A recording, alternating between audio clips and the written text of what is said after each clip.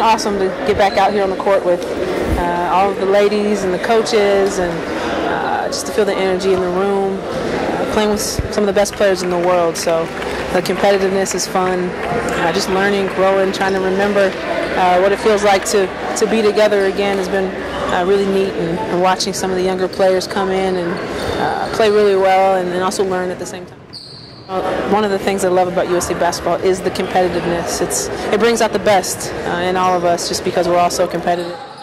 I've been super fortunate in my professional career to come into each new season, whether that's with the Lynx in the WNBA or with USA basketball, to where I've been able to watch other older leaders while I've learned and mastered and sharpened my leadership skills and my playing skills at the same time. So in 2012 I was the youngest player on the team.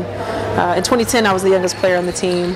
And this time now, I'm kind of in the middle. I still have older players to watch and learn from and laugh with and compete with, but also I'm able to help and reach out a little bit to some of the younger players, while at the same time using them as motivation to keep my game going sharp, because they're extremely talented and are going to be so great. So it's a fun time for me, and I'm enjoying just trying to soak up this experience where I'm kind of in the middle.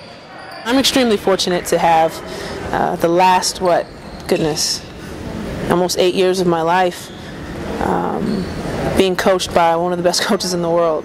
Coach Oriema is a master. He's so committed, he's so passionate, he's so smart, and is a competitor. And I love being around someone who cares so much about his players, about the game, and playing the game the right way. So I've just really soaked up every minute I can get with him, whether that was as his player in college or now my second time around with USA basketball, and then as well as having my WNBA coach Cheryl Reeve as an assistant. So I've just been spoiled to have awesome coaches be with me. Representing our country is such it's a big deal that I think sometimes it can almost be taken for granted, because we've been doing it for so long and we've been doing well for so long that it may appear that it's easy, but it's really not, because the smallest thing you do can have a big impact on someone. You never know what eyeballs are on you, and also the legacy that you're leaving for the younger players when you're gone. I always think the best tell of what kind of leader you are is when you're gone, the people that you were leading, what kind of leaders are they? And so I want to make sure that I can be a good example for the ones that I'm directly around.